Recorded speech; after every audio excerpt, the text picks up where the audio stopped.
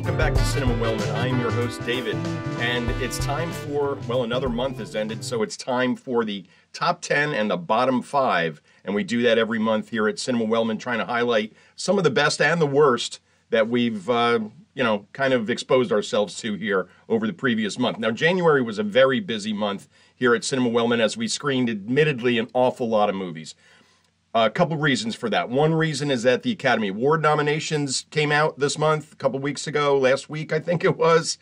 Time is a blur, and that means that we're currently on our annual treasure hunt where we try to locate and watch as many of the nominees from this year, 54 films that were nominated in all categories. Now, the other reason why we screen so many movies is a crippling insomnia that has invaded Cinema Wellman. So in any event, it gave us an awful lot to choose from when compiling this monthly list. Now, you may notice if you look on the blog, you notice that I always put a table that has all of the films screened. And if you look at that, you'll notice that I did watch a lot of of this year's nominees. None of them were eligible for this list because I'm going to deal with them in a later episode. Okay, so we're going to start as we usually do, which is at the bottom, and there's a lot of bottom to choose from in this month. So I promise that it gets better after these loathsome 5. I promise, because they're pretty bad. All right, bottom 5. Number 5 from 1975, Ilsa She-Wolf of the SS. Now, the warning on the poster sums it up rather nicely. The poster reads, "Some members of the public may find certain scenes in this film offensive and shocking." Some members of the public? Certain scenes? This was disgusting from the start. I actually thought I was in for a campy sexploitation / Nazi-sploitation, that is a genre, movie, but what I got was far worse than anything that I've ever seen in either of those genres. This was, the list of adjectives is long. Distasteful, it was gross, it was horrible. And it was offensive, and it was shocking. I should have listened to the poster. This trash only took 9 days to film, and when you watch it, don't watch it. If you were to see it, it looked like it took 2 days to film. I tried to look past the gratuitous nudity and the really brutal, bloody torture scenes to concentrate on the fact that it was filmed on the set of the 60s concentration camp comedy Hogan's Heroes. I wish I was like Schultz from that show and saw nothing. You may wonder how anything could possibly be worse than that. How is this only the 5th worst film that we watched here in January? Well, I'll do my best to explain as we continue to sift through January's burning dumpster of dreck. Number 4 from 1973 is Turkish Delight. Nothing delightful about this at all. Director Paul Verhoeven is the person we can thank / blame for such cinematic horseshit as Starship Troopers and Showgirls. He also is responsible from what I call decent trash, like RoboCop, the original Total Recall, and Basic Instinct. Turkish Delight was worse than anything he's ever created, and that's saying a lot. Rutger Hauer plays Eric, a protagonist that you despise for the entirety of the film. I've written about how annoying that is, and I've spoken about that in these episodes on more than a few occasions. Eric has 0 redeeming qualities and is a despicable creep from the very start. I hated the protagonist, so I hated this film. That usually happens. They tend to go hand in hand. It actually happens 2 more times on this list. The only reason I screened this was because it was nominated for a Best Foreign Language Film Oscar. It came from the Netherlands.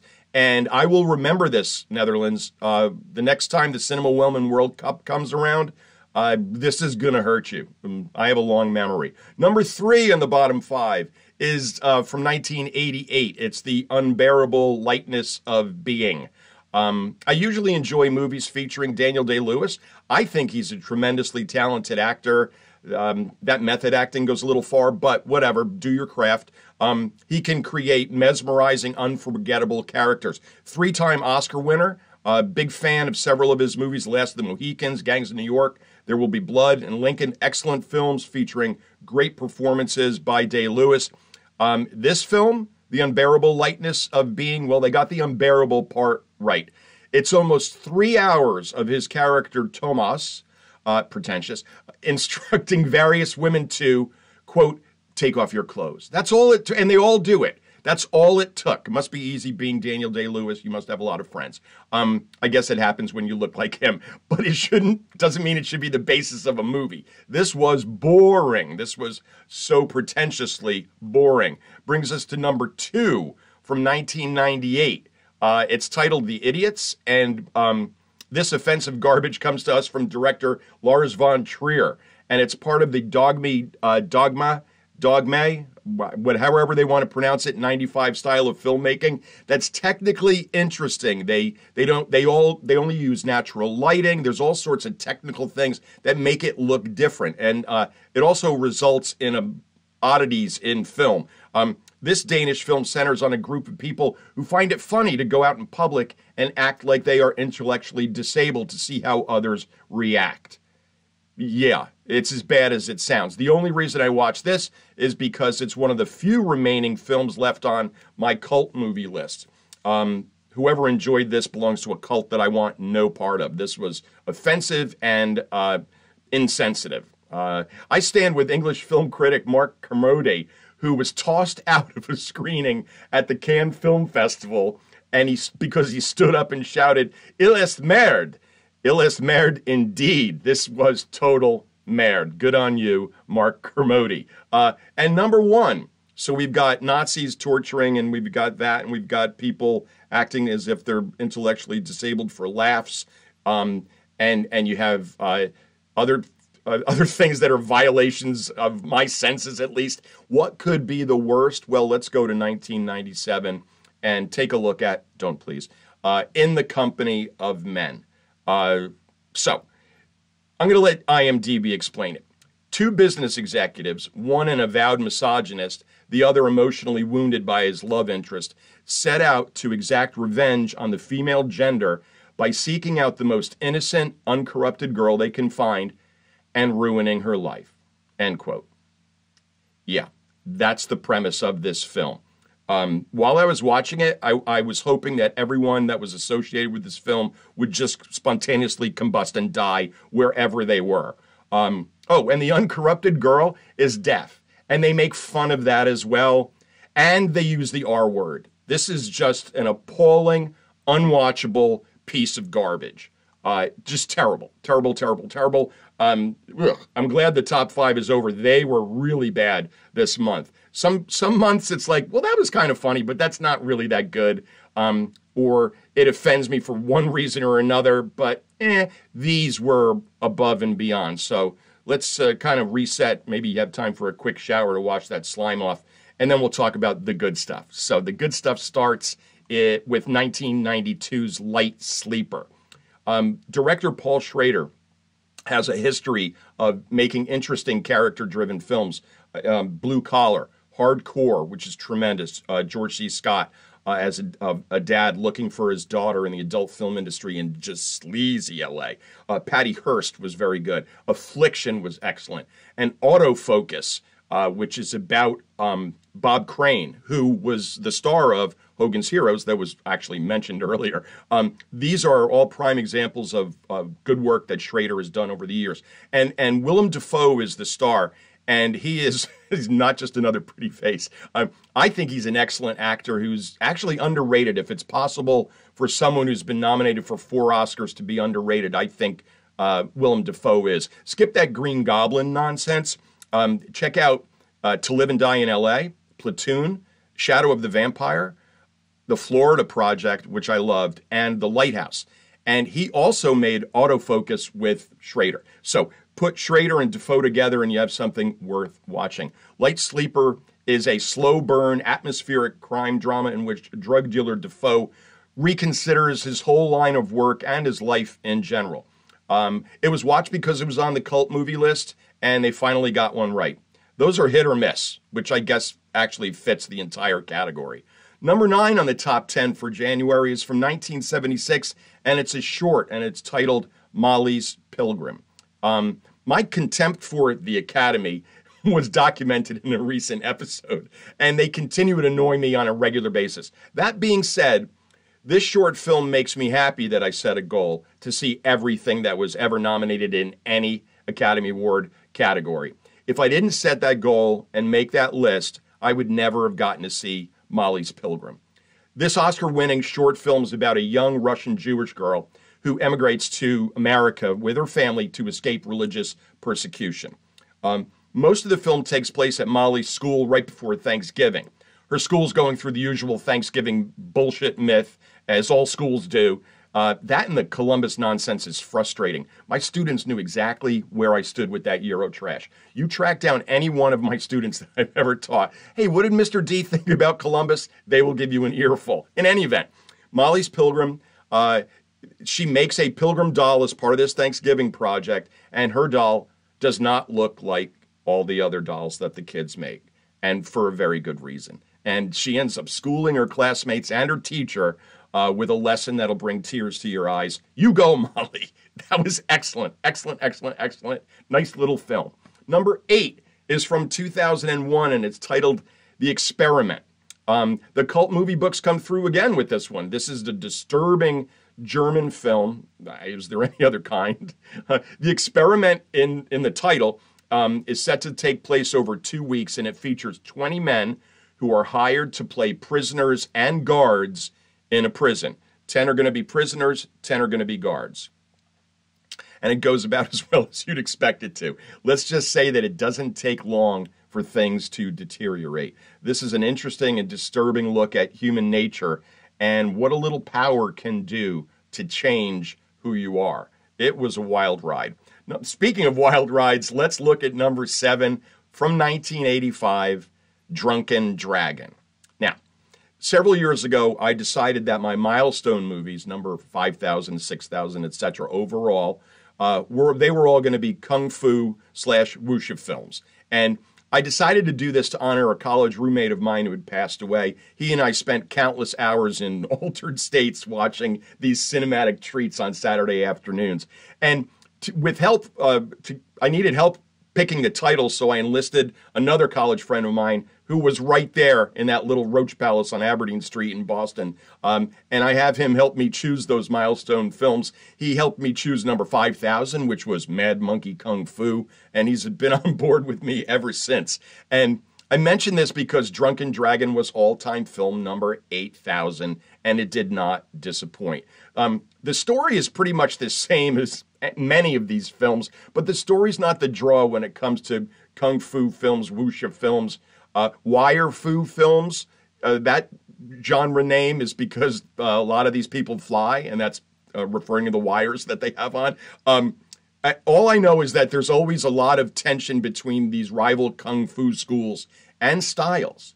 Your Panther style is no good. My Cobra style is better. It's just fantastic. Now, the draw here, among other things, is a guy fighting 2 enemies while sitting in a rowboat. The rowboat's just on the floor. There's no water at all. It's a man sitting in a rowboat, and he fights 2 guys. One of the guys that he's fighting has a rocket attached to his head. At one point, he and his buddy, he lays down on top of his buddy who's in a cart, and he fires off the rocket, and they shoot themselves towards the guy in the rowboat.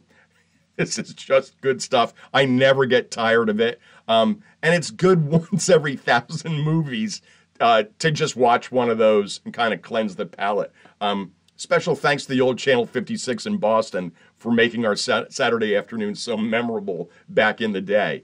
Let's go to number 6 from 2003. It's Gozu. One of the biggest compliments I can pay a movie after seeing over 8,000 of them is, I've never seen that before. And that compliment means that someone out there is doing something unique and original. At least they're trying. It doesn't always mean it's really good. It doesn't always mean that it's pleasant to watch. Now, I really like this movie, but I'm going to tell you about a sequence in a couple minutes, in a minute, that was kind of disturbing. Director Takashi Miike's crime drama / horror hybrid definitely fits into that I've never seen this before category. This is a mind-bending film that's got a lot of surrealistic elements to it, and it's about a Yakuza enforcer who is ordered to drive his brother to be whacked.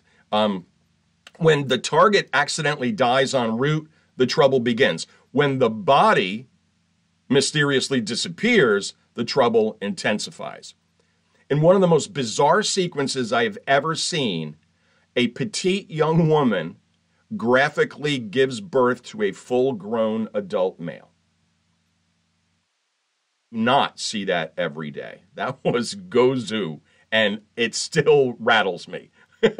Interesting stuff. Let's go on to number 5 from 1987. It's titled Pathfinder. This was such an unexpected treat. Nominated for Best Foreign Language Film in 1988, this Norwegian adventure takes place around 1000 CE, that's the old AD, and follows a young Sami man who witnesses a band of vicious raiders murder his family. He flees to a nearby village for help, but they are, of course, reluctant to bring him in. He's an outsider. They don't trust him. This has great action sequences.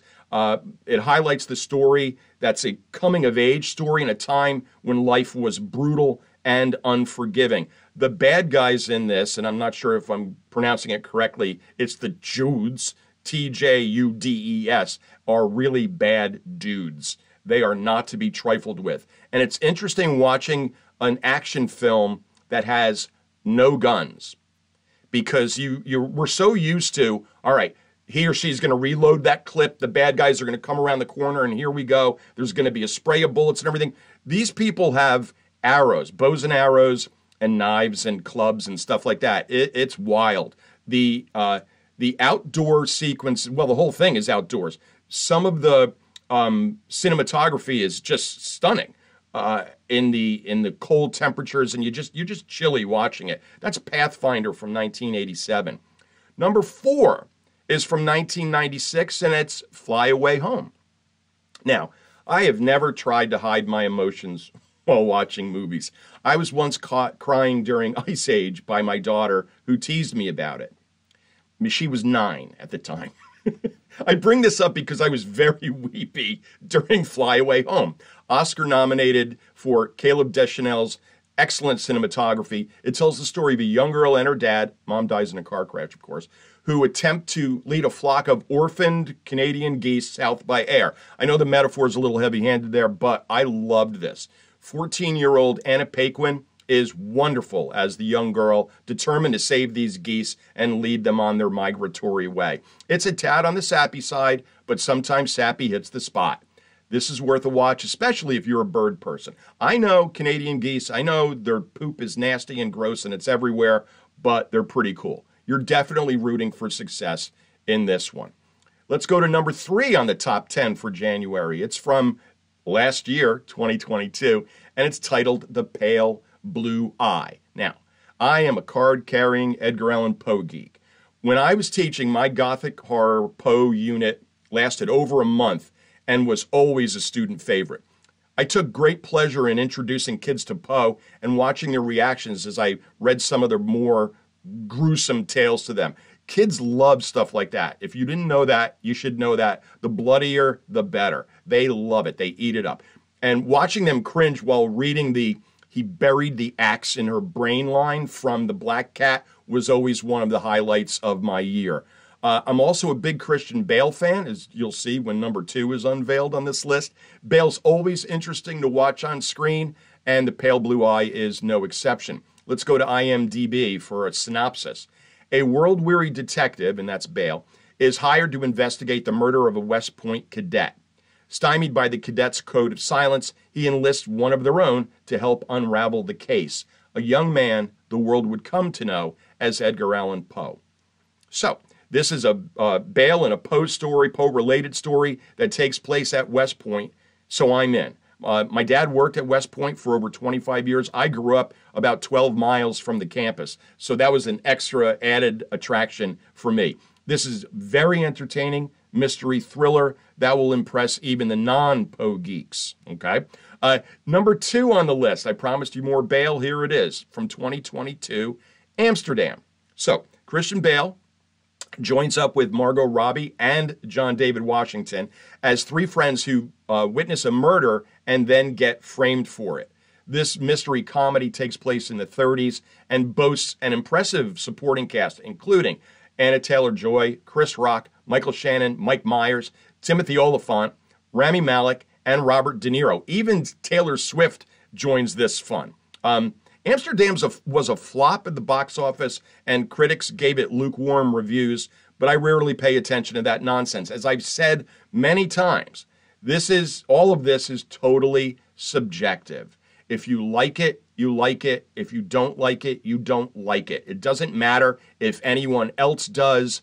You matter, and that's it. When it comes to movies, it's only you that matters, and that's just the way it goes. And let's see what topped the list for January here at Cinema Wellman. It's from 2022, and it's titled The Menu. And with this one, I'm not sure where to begin. This horror thriller also has more than a pinch of comedy. It skewers the rich, it skewers the entitled, it skewers foodies, and it's deliciously nasty. IMDb tells us this. A young couple travels to a remote island to eat at an exclusive restaurant where the chef has prepared a lavish menu with some shocking surprises. Anna Taylor-Joy is in this, and she's one of the very few people that you're rooting for among the snobbishly elite dinner guests. Her date's played by Nicholas Hoult, and he's a smarmy scumbag, and that's putting it nicely. Ralph Fiennes is the chef. He is outstanding.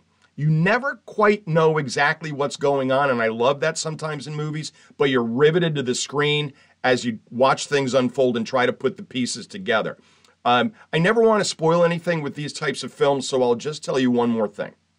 Other than the ending, which was so tasty, my favorite part was what I called the bread scene. It's so funny, and it's so true when it comes to fine dining. I really enjoyed this, and I plan on rewatching it soon. Bon appetit, and as my friend would say, chef's kiss. So that's it. That's a wrap for January. That's the best I had for you. That's the worst I had for you. As always, if you're interested, the platforms are on the blog. That's cinemawellman.com. And I'll be back next week for the first in a series of city spotlight pieces. And our first cinematic stop will be the great city of San Francisco. And I hope you will join me for that. Listen to Cinema Wellman. You're either listening on Spotify or you're watching it on YouTube, and I really appreciate that. Don't forget to follow us on the Twitter and the Instagram, and I'll see you in San Francisco next week. Until then, take care.